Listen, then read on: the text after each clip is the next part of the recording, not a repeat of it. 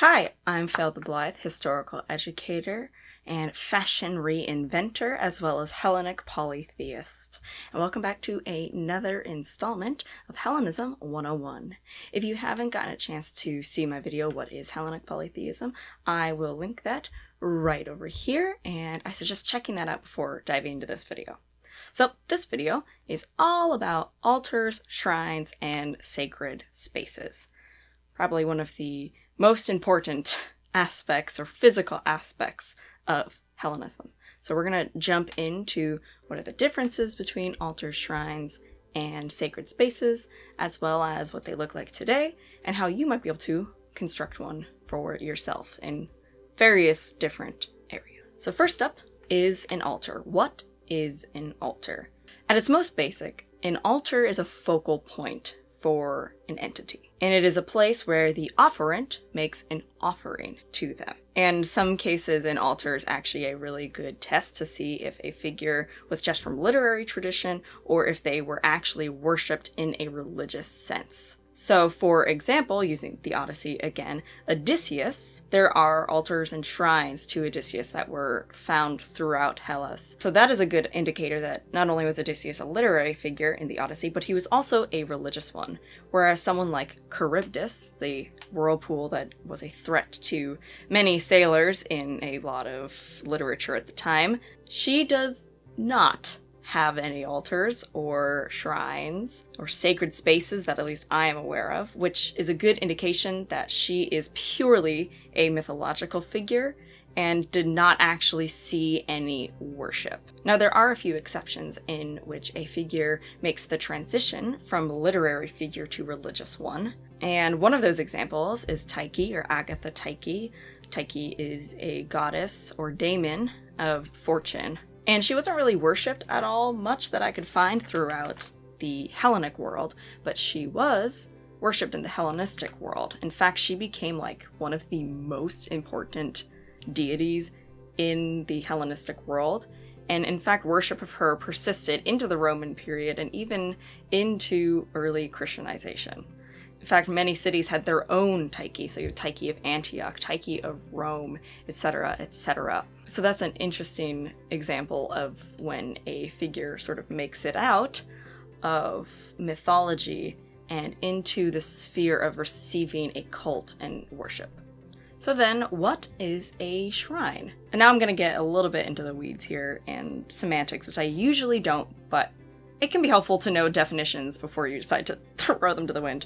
And you will soon find that I tend to use the term altar and shrine interchangeably, although in some cases they are not. It's complicated. I'm going to get into it.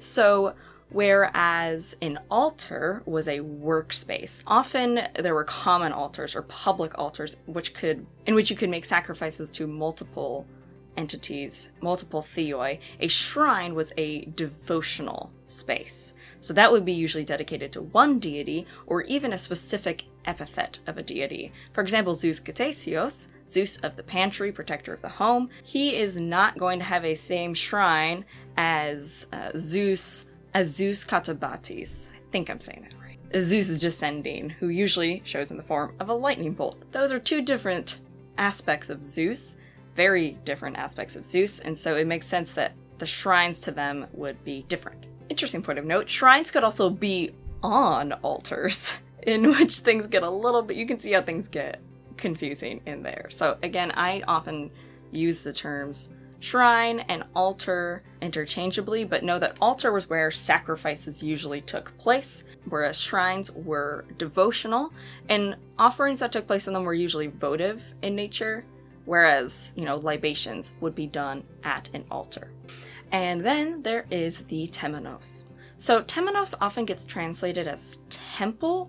Now to me, temple, the word temple, evokes more of the building, the physical structure, and not so much what temenos always meant. So here's a definition from Merriam-Webster about what temenos means. Temenos, plural temenoi, is a temple enclosure or court in ancient Greece, a sacred precinct. So in my mind, temenos evokes more of the area that surrounds and encloses the altar, shrine, and the building that I would call a temple. So the temenos is like everything within inside of usually a fence. And the temenos is usually demarcated by a fence or stones that sets apart the sacred space from the mundane world. And everything inside of the temenos was considered property of the deity. So altars, for example, within the temenos, but they are usually outside of the physical temple, whereas shrines were usually inside of that physical building. However, altars and shrines can be really diverse. There's evidence of indoor ones, outdoor ones, ones that are high up, ones that are in the ground, some were public, some were private. It gets really fun, and temples and it gets really fun, and altars and shrines were really as diverse as Hellas itself. So I know I went a little bit into the hairy territory of semantics, so to further demonstrate the differences between all of these things and how they function together, we're actually gonna hop on over to Assassin's Creed Odyssey, spoiler free, don't worry, and I am going to walk around one of these sacred spaces and talk about what each aspect was and how it worked together. So here we go. I'll see you all on the other side. You can tell because I'm at a different angle. And I put on some headphones that I'm now entering gamer mode. So let's get into Assassin's Creed Odyssey. Well, I'm going to pop up the video around me and I'm going to put me in a corner. So here I go. Whoop. Alright, so I spawned in Olympia in the Temple of Zeus. And I'm going to jump down next to it just to show off that I don't take any fall damage anymore. Lots of temples in the game, but a lot of them are occupied by enemies, so it took me a little bit to find one that's not. So as I'm running around the outside of the temple, you can see there's like that fence that I was talking about earlier. Here's some people having a great time, and I ruined their party, as usual. But yeah, you can see the temple here. I mean, this one's quite elaborate. The Temple of Zeus at Olympia, Olympia and Zeus, was like really big and grand and like bananas. You should Google it later too, because it's quite crazy. So you can see there's like a wall, a fence here. And that's what I was talking about with the temenos. So like that's the temple. That's the physical temple. But the temenos, the sacred space, is the wall that surrounds the temple. So everything inside of it is considered sacred. And then it took me 97 years to find the front of the temple to enter it. So here's the temple and the temple entrance. It's quite grand. So these could be considered probably different shrines. I'm not sure if they're supposed to be to different epithets of Zeus, but anyway, here's the main shrine of Zeus where offerings, votive offerings would have been left. So you can see there's flowers, there's shields, there's gold. So that's where people would leave those kinds of things and commune. So that could be, I guess, kind of, that's more of a shrine than an altar, because there's no sacrifices of blood that happen inside of the temple. But there is a public altar that I'm about to take you to. Here's another shrine of Zeus. This could be considered another shrine of Zeus. This here is where the sacrifice would play. So this is very much an altar TM.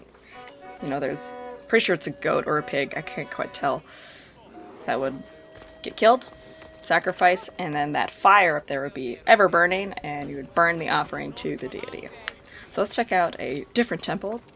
So this is the Temple to Hera, and inside we see a shrine. Now, so this is much quieter, not as crazy as Zeus of Olympian Zeus. But here we see votive offerings. There's some offerings of food, and there was jugs and pottery in there, and this fence all around the outside where all these pillars are. This is the temenos. This is the sacred space to Hera. And then back here was an altar. Now, I'm not quite sure if a sacrifice of animals happened at this altar. Again, it's a video game, so they're not like totally accurate, but here's an altar, which is outdoors. So let's get a bird's eye view of Olympia. So there's so many temples, as one can see. And down here, where we're next going to visit, are a bunch of different shrines to various Olympians, the dodecathon of Olympia. So we can see shrine to Artemis. We can see shrine to Aphrodite, Demeter, Hera, where people will leave fruits, bloodless offerings, fruits. There's some pottery, some gold. So I would consider these more shrines than altars. And as you can see, they're not really like demarcated by any sort of temple area. I guess one could say that the raising up of them on the steps could be considered the sacred space. You could have altars with no shrines. I don't think you usually have a sacred space without an altar or a shrine.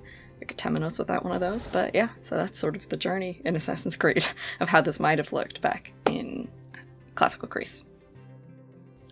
So hopefully my journeying around Assassin's Creed Odyssey was helpful for you to see how these would have looked like in ancient Hellas. So now we're going to talk a little bit about the purpose of a sacred space. And this might seem like obvious, but I think it's fun to get into it a little bit. So as I mentioned, the sacred space is the focal point of a deity's or entity's cult and worship. They are that point, liminal and sacred, in which you reach out to the deity and the deity reaches back. They are, in a way, their home away from home.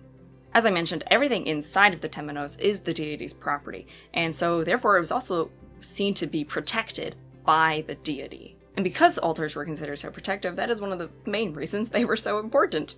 You know, you want to appease and keep clean Athena's temple, and Athena might reward you by protecting your city. At least that was a lot of the logic in Athens. Here's a quote from Suppliant Woman by the playwright Aeschylus. "The altar is an unbreakable shield, stronger than any fortification tower."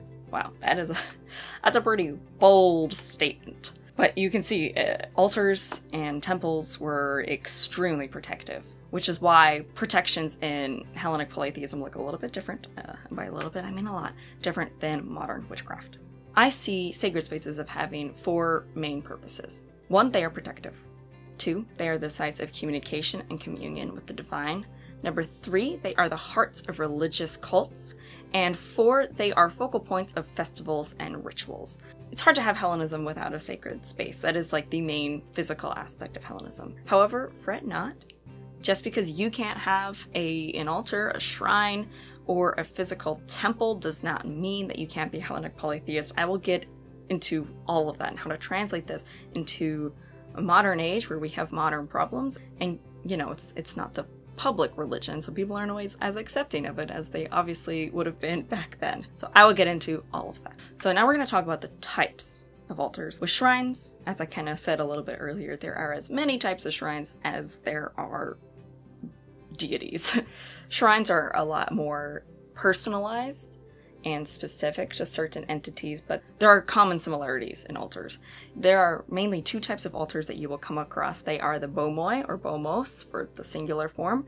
Those usually have a flat surface on top. They are raised above the ground, and if you watched my What is Hellenic Polytheism video, you will note that these would be for Uranic deities. These are for the heavenly deities. So they would have a flat top so you could hold the offerings, and then they would also be outside, and then that way the smoke from the incense or for whatever you were burning would go straight up. Simple altars could be like waist high, or they could be like meters high. Usually they were proportional to the temenos, the sacred space. And then there is the bothroi, or the bothros, the singular form of that, which is a low-lying structure, usually actually on the ground, with openings to the earth. Some of them could even be in the ground. I will show you my bothros, and it is in the ground. So those would be dug. Usually liquid offerings would be poured into these pits or onto the bare earth. And the actual pit part that dug into the earth could be permanent, or it could be temporary and covered back over, depending on the cult and the ritual needs. As you might assume, if the other one is for the Uranic deities, these ones are for the chthonic entities, so like the dead, Hades, and heroes. So now that I've gone over a little bit of historical practice, let's get into modern practice and how these things translate to today. So I am actually going to do a sacred space tour for you.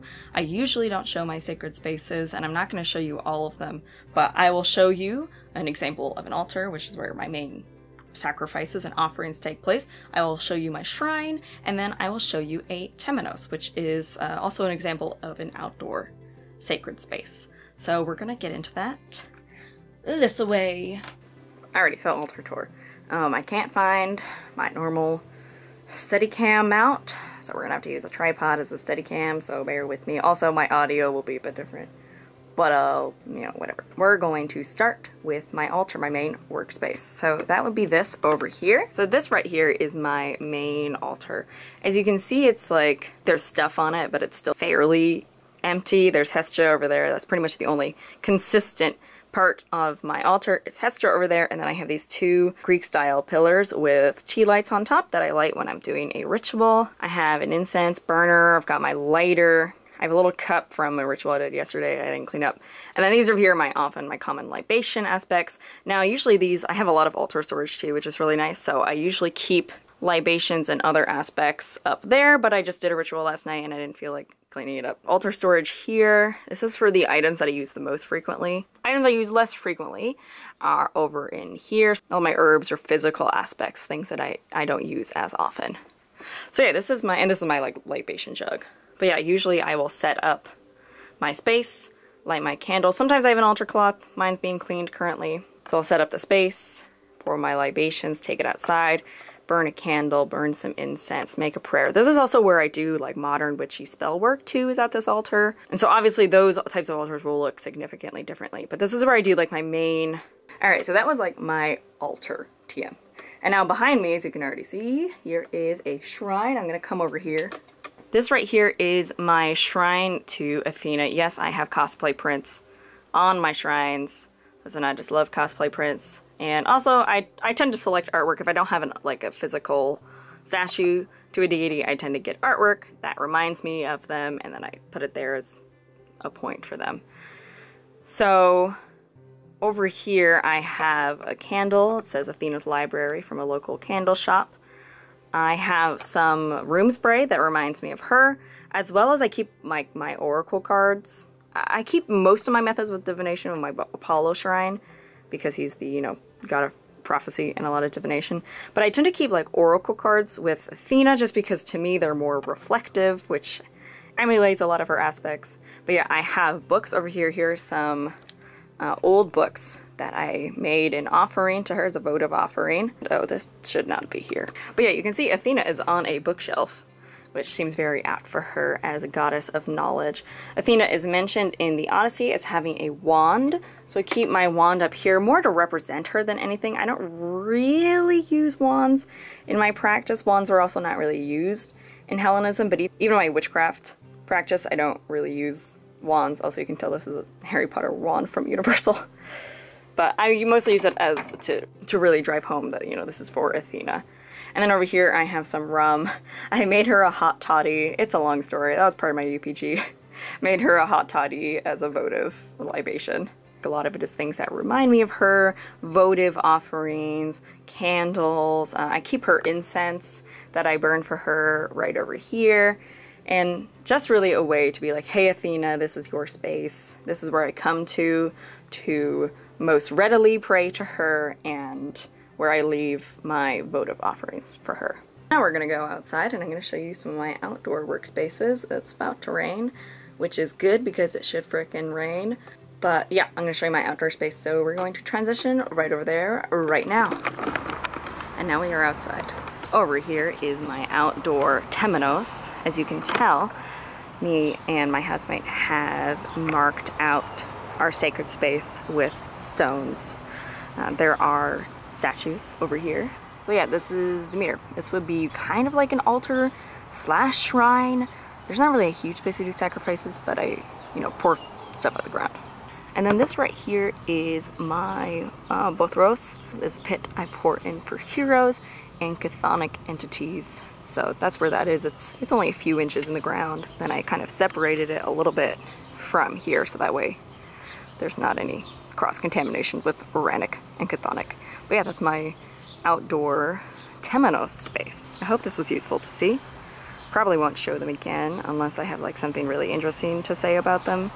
Because generally, shrines and altars were, because generally there were types of private and public altars, and a lot of private ones were kept from strangers. And obviously you guys are strangers. But I felt like it would be helpful for people to see how I set up my altars and shrines. So there you go. This is one that I share with one of my housemates. I also have a house altar, which I'm not going to show you, that is also shared by my housemates. And that one is a bit more chaotic. But a lot of altars too would have been separated a little bit from the mundane world. So this one is separated with the rocks on the ground. But house altars, like the house altar I have, was sort of, it's like a little bit recessed into a space in the house to kind of be like, this is marking where the mundane world ends and the sacred space begins. So those are my altars. I'm gonna go back to desk felicity now. Bye. So what if you can't build a sacred space? And that is very much the case for a lot of pagans today. A very big concern.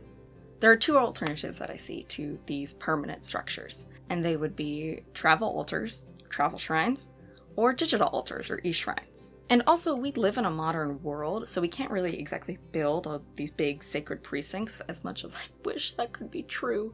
But that definitely does not mean that you can't worship. You don't need a permanent physical structure to worship. The first one I mentioned is a travel altar. These can be in shoe boxes, I've seen Altoid tins, bags, or even as small as a matchbox. The point of travel altars is that they are portable workspaces, and also, if this is your need, they can also be easily hidden. So I don't actually have any travel altars to show you because I usually build them when I'm going somewhere and then I dismantle them when I come back and disperse all of the elements back to where they came from. I do have a permanent travel altar at my parents' house that lives in one of my old childhood drawers, but obviously I'm not there, so I can't show you. I'll try to maybe post pictures. So instead, I'm gonna show you how I make a travel altar when I do travel, and it also works well for one that you want to keep in your room. I don't really use shoe boxes. I tend to go with like the really small route for travel altars because I want it to be able to fit into a suitcase. So I tend to go with either tea tins or tea boxes or a bag. But I'm gonna go with a cloth bag because that's usually the one that I do since it, is far more flexible. But the advantage of a small box is that if you want to do Oranic versus Chthonic, you can prop the box up and have it sort of be a raised altar. But for now, I am going to do a bag because that's what I tend to do. So my travel altars are really only a few things, namely a match or a lighter, then a couple of tea lights and bay leaves. And that is usually it. However, if I have a bit more room or I want to get a little bit more involved or have a specific ritual in mind, I'll bring a small offering bowl. I got this really nice stone one from a thrift store. And something to represent a deity or an entity or whatever I'm working with. This can be anything from a coin to a drawing to a rock. Now, I've seen travel altars that are far more elaborate with some materials for spell work if you do spell work. I've also seen ones that are primarily paper and pencil, and you just sort of draw to create the sacred space. So now that I have all my items in a bag, I'm going to do a brief mock setup and pretend that I'm like traveling. So once I have all my items in my bag, I will take them out and arrange them in the space that I'm doing the working in. Once I'm done, I pack them up. Simple as that. If I have the advantage of being out in nature, I will, incorporate aspects of nature, and I really go hard and build this makeshift altar around the items that I took out of my travel altar. However, if all I have is just a windowsill, that's what I'll do. I'll light the tea light, burn a bay leaf, pray, make an offering, give thanks, and that's pretty much all you need. And if I were to want this to be one that I keep in my house, if I am not in a place where I can practice, I'll just put it all there and keep it under my pillow, keep it in my drawer, keep it in my suitcase. Or if which is what I usually do, I will dismantle my travel altar and recreate it for the next time.